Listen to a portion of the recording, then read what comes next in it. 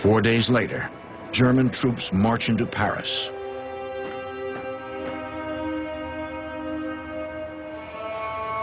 Triumphant German soldiers unfurl the swastika from the Eiffel Tower.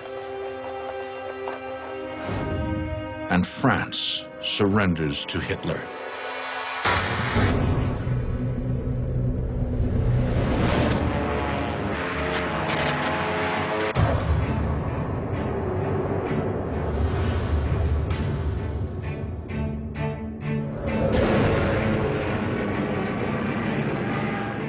The Luftwaffe begins bombing runs over the British coast and shipping convoys.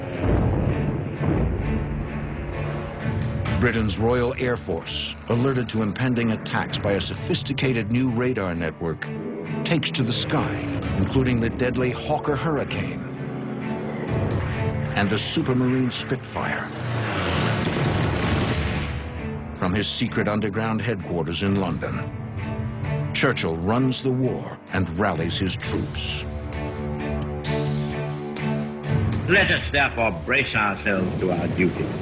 And for 1,000 years, men will still say, this was their finest hour.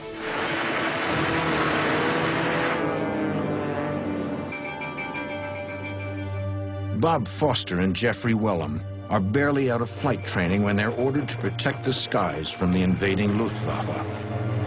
We were, I hesitate to say the amateurs, but we were compared to the Germans. A crowd of chaps pulled together at the last minute, the desire to fly, to protect the country. You then looked at it and thought, good God, what are they doing over here? Where do we start on this lot? What do you do? There's only one thing to do, is go